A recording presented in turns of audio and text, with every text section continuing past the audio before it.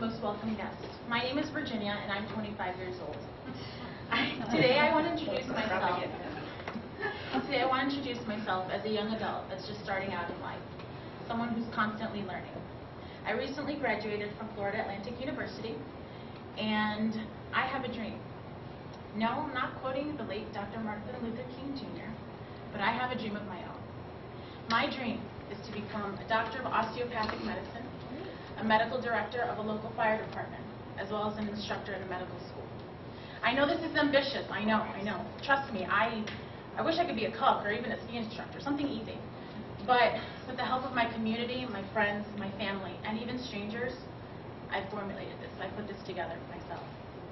And today I want to talk to you about 3 people that have made an impact on my life towards this decision.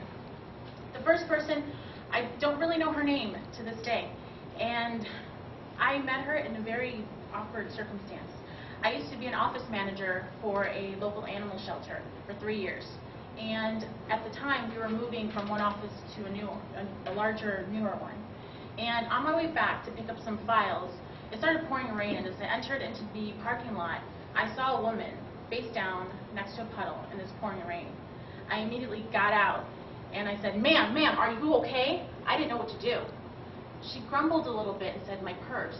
I said, ma'am, it's right here. Are you okay? Are you hurt? Looking around, see if there's any blood anywhere.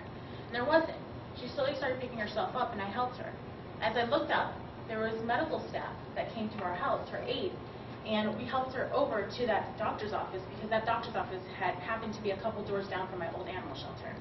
I asked around and said, is there anything else I can do? Mind you, my car is turned on, door open, radio blasting, and my purse and my cell phone, everything's in there. They said, no, we can take it from here. And I said, okay, fine. I started running back to my car, and when I got in there, I thought to myself, what could have happened to have made this person lose her balance, or even her consciousness? Maybe some underlying health issue, diabetes, Alzheimer's, high blood pressure, I'm not sure. But at that moment, I knew that my passion for veterinary medicine had turned into a passion for medicine, for my fellow man. The next person I want to talk to you about that's made an impact on my life is a 2-year-old male that I still to this day have not been able to formally introduce myself to, and I won't. I was a student at the Coral Springs Fire Academy, and I was taking an EMT course.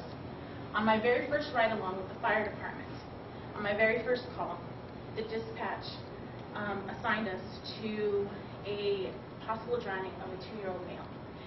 And I knew that as a student I wasn't going to do much, but I was just going to sit back, learn everything that I can, soak everything in. And they gave me the task of holding a broadslow bag. And that has a tape. And that tape measures a pediatric patient. Wherever the height lands, there's a color assigned. And in that bag, that is where all equipment, syringes, needles, tubing, everything that that patient might need at that emergency moment, what they need is going to be in that bag. So I did that job, and I did it really well.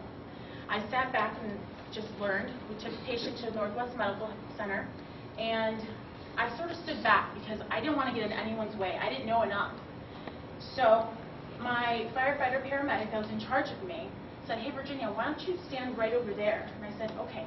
Trying not to touch anyone, move anyone, not say anything, not make a noise. I realized that I was standing at the foot of the bed of the patient and right next to the doctor calling the orders for this code blue. Code blue meaning the patient has stopped breathing. About 20 to 30 minutes later, we lost our patient. I lost my first patient. The next person I want to talk to you about is someone that I met 2 weeks ago on a retreat to better myself. And he was a priest, and he did work in Panama with a community over there. And one day they decided to throw a party, and they actually wanted to have soda pop there because that was a treat down in Panama. Not everyone gets that like we do here. So in order to get to the location where there was a soccer field and picnic tables and everything, they had to cross this bridge. And all the locals and everyone, all the parishioners just ran through the bridge as if there was nothing. And this priest being about 6 foot tall, 50-something years old, he's not that that's old. Thank you. But because of all the work that he's done, he's aged a lot quicker than most people. And he said, you know, I can do this. So he starts crossing the bridge. Mind you, it's made out of boards. It's very simple. The rails are made out of rope. And his seminarians, which are priests in training that were with him, decided to play a practical joke. They started swinging in the bridge while he was in the center. And he grew frustrated, scared, terrified, impatient, all the above, until one of his fellow priests went over and said, "Father, don't look back, don't look down, just look forward and you'll make it." And at that moment when he said those words, I started to evaluate my life. As a child, I was always one of those kids that sort of, took a step down and made sure that the floor was sturdy. I've never taken a risk in my life. I've never had a leap of faith. Nothing like that. And at that moment I said, you know what? In order to make this dream that I have that's so ambitious, I need to change all that. I need to take a leap of faith. I need to take a risk. So I don't know what tomorrow is going to bring. But all I know is I'm not going to look back. I'm not going to look down. I'm going to look forward. And like the great writer Maya Angelou once said, all great achievements require time. And I'm going to take as much as time as I need to. And believe it or not, I want to let you all know that you guys have made an impact on someone's life, at least someone's life in this lifetime. And if you don't believe me, thank you so much for being here and listening to my speech.